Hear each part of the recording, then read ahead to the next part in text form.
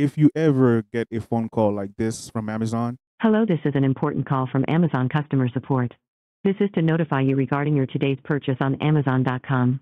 You have been charged $1,279.99 on your default card saved on Amazon.com. If you have not made any such transaction, then please press 1 to cancel your order. hang up. It is most likely a scam. To be on the safe side, after you hang up, contact Amazon directly through their website or mobile app. But I am a scam bidder, so I stayed on the line with the scammer. So the reason, right, your call has been transferring to me because we received a complaint to the Amazon security team because they found like somebody else is using your information and creating a bogus Amazon account and order some electronics gadget.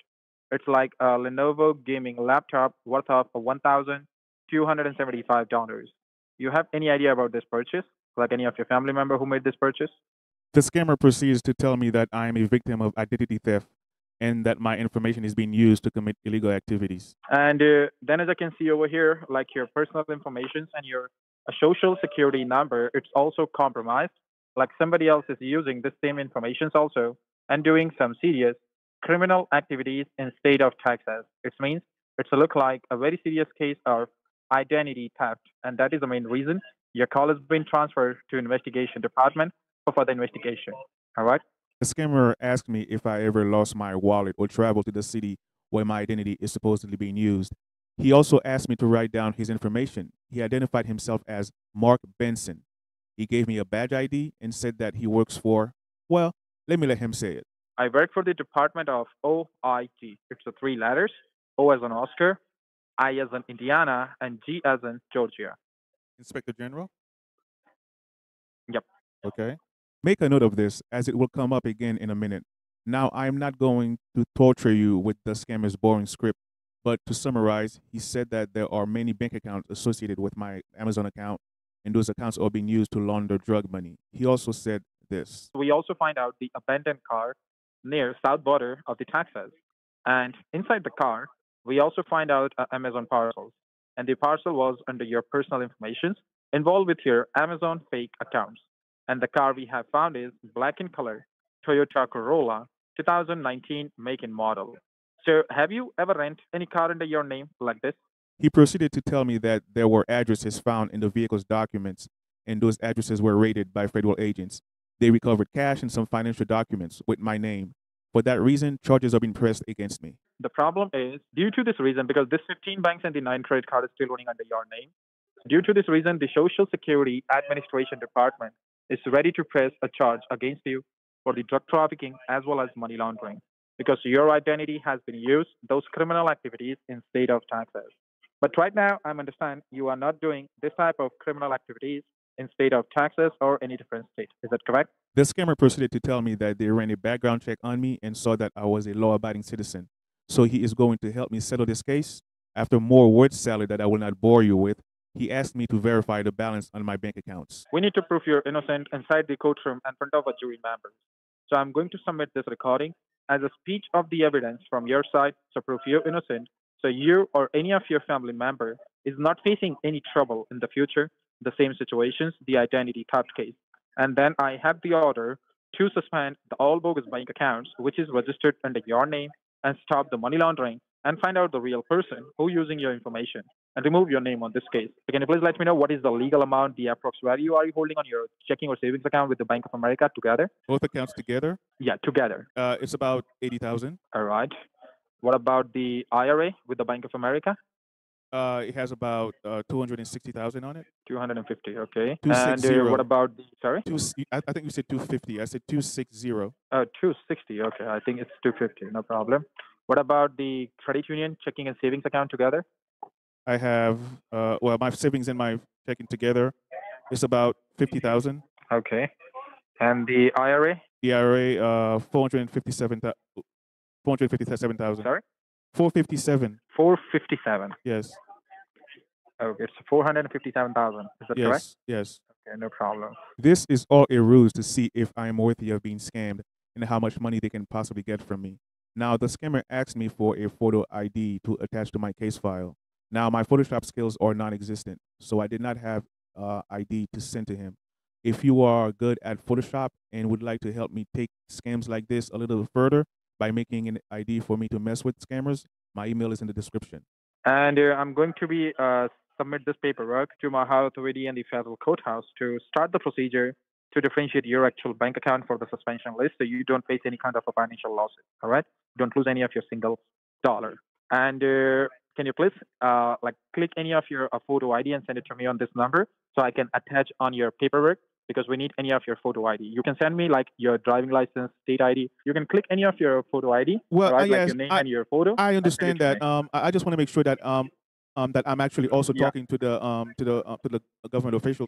Is there a way you can yeah, verify I who can you do one are, thing. by the way? Because I Yes, just want yes. to make sure. Yeah, I understand. So I can do one thing. I can talk to my seniors. I can click the picture of the badge and I can send it to you as a text so you can see. All Yes, right, it is good for you. I can send you the picture of my seniors officer badge. yes, please. Do you have a badge? Yeah, I have also. Yes, can I Yep. see? Since I'm talking to you, I'd rather just see yours. Yeah, why not? My badge is also federal badge. I can send it to you. You can Okay, see my name. All right, over there. If you okay, want, I can send it to my badge. Okay, give me a moment. okay. Now, do you remember when the scammer said this? I work for the Department of OIG. Well, now he works for the FTC. I was sending you my badge because I'm the investigation officer over here. All right. I belongs to the Federal Trade Commission. So you can see on your text messages, did you receive my badge, Officer Mark Benson? Now, I know that there is an OIG office in every government agency, but this identification looks bogus to me. The ID on the left says FTC, the badge on the right says DEA, which falls under the DOJ. Let me know in the comments if someone can be employed by both the FTC and the DEA at the same time. I'm pretty sure the answer is no. You can see the FTC, the Federal Trade Commissions, all right, who give me this badge. They're also Federal Department. And you can see my name over there, Officer Mark Benson. And my identification number also over there, the ending with 0421. Do you work for the DEA or for the FTC? Which one do you work for? Sure. Right now, I'm working for the FTC, the Federal Trade Commissions, all right?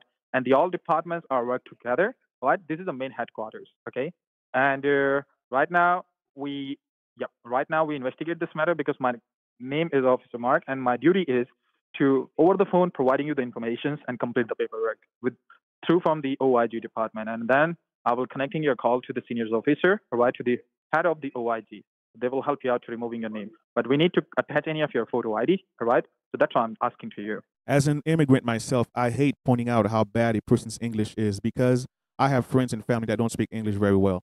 But I am amazed at how confident these scammers are with their English. He clearly has a very thick Indian accent, but he does not hear it. He really believes that he has an American accent. Anyway, I started expressing some concerns to the scammer and asked if I could simply go to a local office and get this resolved. So he did what scammers usually do at this point. He resorted to fear tactics. So you also understand if you go to your local authorities right now without our verification, all right, so they will put you in the custody, all right, because you have a charges of the money laundering and the drug trafficking. I understand your concern and everything, but I'm trying to helping you. If I need your money, just you think in your mind. If I need your money, I'm not asking to you this type of information. I'm directly asking to you what's your account number or something like. So removing any money on your account. You also understand how the scam are running over the phone. There is a lots of scam are running. I understand, all right? But nobody can give you the surety with your local authorities or something like. We will tell you if you need any verification, we will providing you the verifications with your local authorities. All right. You simply tell me, I can go ahead and take a legal actions on your name. We will suspend the all things. If you want, you can resolve the situation from your end. I'm not forcing to you to do anything or something like. Maybe it's best if I go see a lawyer and then go to the FTC office.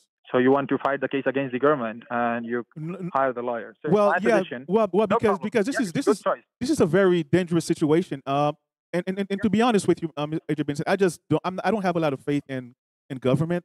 I think it's best if I go see a private lawyer, and then the private lawyer can uh can can can direct me on Yes. how to proceed forward because Yes. I I understand. I don't feel I comfortable appreciate your working directly questions. And with the yeah, government. it's a good advice. Yeah, it's a good advice. But you can also think, all right, like right now, all right, we don't know who is the real suspect, right? And you breaking the rule of this call, all right? What's the rule of this call? All right, you're not allowed to hang up this call. We still connect with you until we resolving the situations and we providing you the documentation. And you're talking about the lawyer, all right? You need to hire the attorney. So in my suggestion, you can stay on the line with me, all right? Go to the police department and surrender yourself. Okay, and then they will giving you the chance to like hire the best attorney in your city, all right, and then removing your name on this case, fight the case against the government inside the courthouse, all right. So you simply tell me what's your intent. We will go ahead and take a legal action. Well, I mean, I don't know. Like I we will just go know ahead and I just suspend it. know that my experience has told me that I should not work directly with the government. Always have a lawyer present when I'm talking with the government. That's all. Especially when it's come to like legal criminal matters like this. Okay, I understand, sir. But there is no another way, all right, to removing your name on this case file. All right, can you please stay on the line? Give me a moment. I can talk to my seniors. Okay? Okay. At this point, since I did not have an ID to send them, the scam was going nowhere. So I just played the role of a normal victim, being skeptical without revealing that I am a scam baiter until the scammer gave up. Your line has been transferred to the senior investigation officer. This is Officer David Freeman. How are you doing today? I'm doing well, Mr. Freeman. All right. So I believe so that my colleague provided you some important information regarding the case which is going on under your name.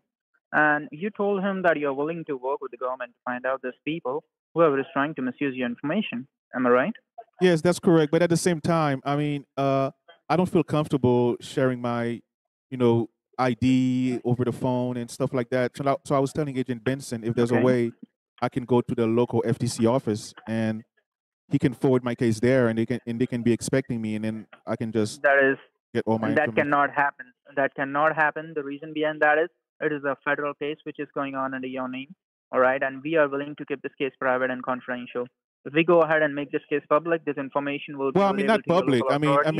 mean, if you go to that, since I live in Dallas, it seems like the Dallas FTC should have jurisdiction over where I am, right? So, No, and the crime has no, been. no, no, no. That is not how it is going to work, sir. All right. I already told you we have keep this case private and confidential. See, if you already made up your mind that this is just a scam and you don't want to do anything over the It's not phone, that I think then no, I won't be able to help you. Officer Freeman. It's not that I think this is a scam. It's not what I mean. I never said that. It's just that you guys are from the government, and I just don't trust the government with my information. That's all. You don't trust your don't trust your information with the government. That is what you have to say. Yes. Then why do you why do you even live over here? Why do I live where, sir? Why do you live in the United States if you don't trust the government of the United States? Well, I mean, there's nowhere else to go. The government is not trustworthy. That's all I'm saying. I mean, I'm no Why disrespect do you against don't you. trust the government? Explain me. Please go ahead and explain me why you don't trust the government. Because the government is corrupt. The government of the United States is corrupt. All governments, almost And all how can countries you are put this corrupt. allegation? What kind of proof do you have? Well, I mean, I don't want to go too political, but I mean, I can go very political with you, No, but no, then you but cannot I don't say want. anything. All right. I If you have don't no. have any proof, then you I should have not. no. I have very good reasons not to trust the government, and I can go with it All with you, right. but And I if you know don't that. trust the government, there is no way that we will be able to help you. If you Okay. don't trust the government, there is no way that we will be able to help you. All right. What we simply can do is we can forward your information to your local authorities. All right, like your local police department. Let them take legal action to your name. All right, and you can fight this case against the government. Okay. I'm And not trying inside to the court, fight. you I'm can not give trying this to. kind of I'm not trying to fight excuse. a case against you, Officer Freeman. That's not what I'm trying to do. But if you It's just that I would rather do this in person over the phone. That's all it is. all right, so do it in person. All right. I'm forwarding your information to your local authorities. You can go over that. Have a nice day. Okay, thank you, Officer Freeman. I know many of you will ask why I didn't challenge the scammer more or yell at him. Moving forward, I prefer to let the scammer go through their scam without much resistance so that people can see how the scam is done. Thank you for watching. I'll see you guys in the next one.